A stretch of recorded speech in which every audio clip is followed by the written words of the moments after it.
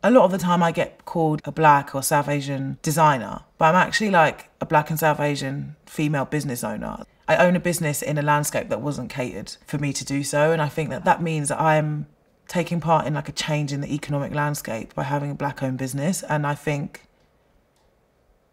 I'm really proud of that.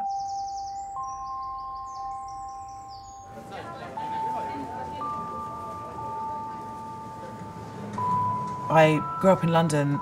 I would regularly go to Southall or Tooting, and I would see that culture in these like pockets of London that you don't really see reflected back in the TV or anywhere else. So I always knew that that was going to be integral to my work, I think.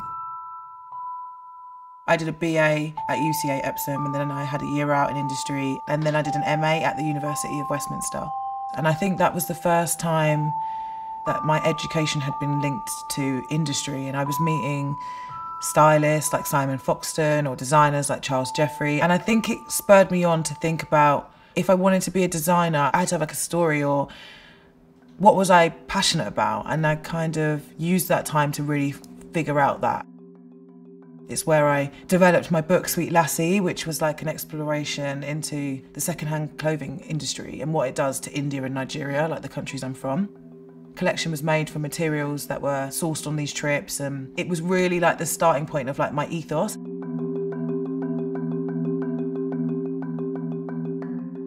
Essentially, men have been wearing the same clothes for like 50 years. Their wardrobes don't change. There's lots of traditions and rules within menswear, and I kind of like the idea that I had the opportunity to sort of push against some of those rules or play around with the codes of menswear. There's so much experimentation within women's wear, and we're maybe a little bit behind on the menswear side. I care about like what is actually going on in the world, and it sometimes can be exhausting. I want to craft ideas, but like, how can I do that with my values and make them two things align? Where my work is so rooted in Black and South Asian history and experiences, it's important for me that that's represented in my teams. Whether that's in-house, whether that's on jobs, like amplifying issues within collaborations I do with much bigger partners. We have to have a discussion about how we source fabrics, how this can benefit like the community. So I think I've tried to basically like merge those two things together. In my brand, I really do try and encourage us all to have like a work-life balance. Saying that, I am my brand, so it's a bit difficult. I guess a day off can still include work, but I love my friends. I spend a lot of time with my mum. I love walking my dog, or I love being in nature.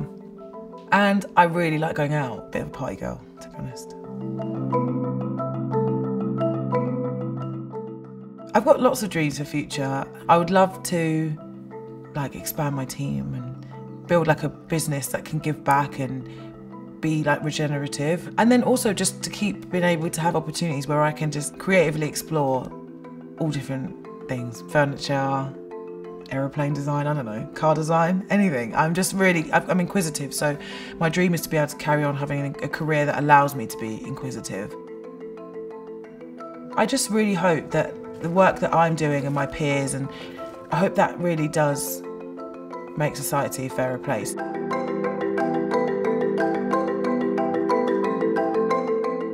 I wish in the beginning I was aware that I should try and take everything in, because I kind of can't remember a lot of the early days because it was such a blur. So now I always try and take a moment to really think about what we've achieved or what we've done and really let something sink in, because I'm really fortunate to be in this position. And it's actually like makes me feel a bit like emotional, because when we're really stressed and you kind of don't think about all these things, but when you zoom out, there's just been so many great opportunities.